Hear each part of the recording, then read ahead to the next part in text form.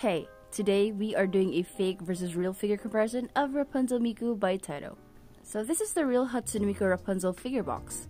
It has photos and art reference printed on the front, sides, and at the back. Character and product name are present, as well as the product line, which is Wonderland. The fake, on the other hand, came in this state.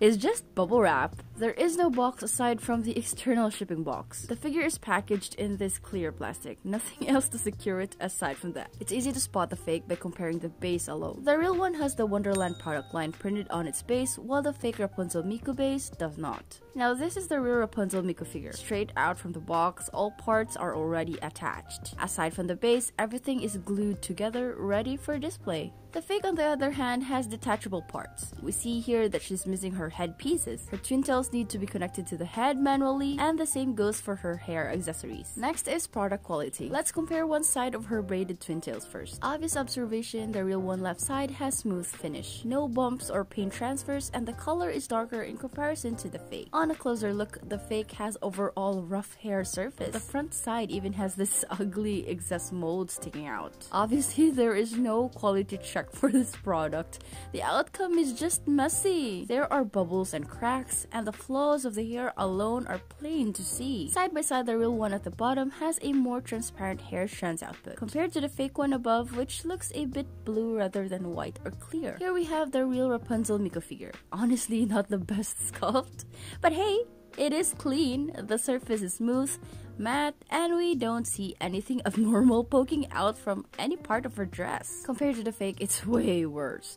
I don't think the obvious flaws in the dress are supposed to be extra features as folds or creases. The white cloth looks more separated and floating from the purple cloth, and just like the hair, it also has a rough surface and the finish looks a bit glossy. The real one left side has smoother dress creases and it looks flat compared to the fake right side with more noticeable indentations, fluffier dress effect, and darker shades of color. The fake Miku is ready to hee the heck out of this, but let's compare the legs next. Nice looking legs, both figures from this angle, but wait, the fake has unfinished painted socks. There are obvious excess molds that were not corrected. It looks like her veins are about to pop out, and the supposedly skin looks too shiny. Meanwhile, the real Rapunzel Miku has good end results. As you can see, the finish is smooth and it doesn't have too much sheen. The sculpt is good, and they tried to make it look as close to real legs as possible. The face is adorable.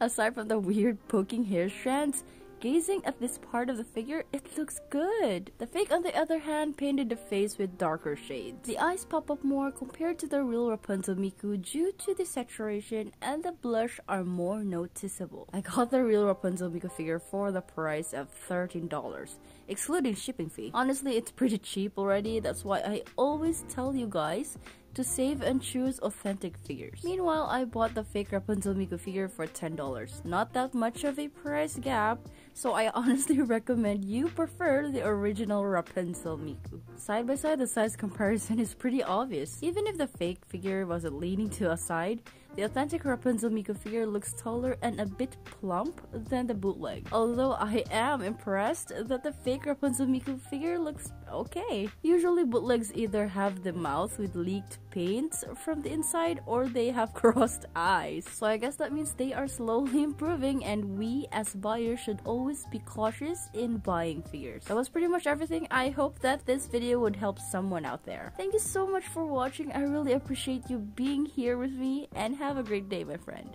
Bye!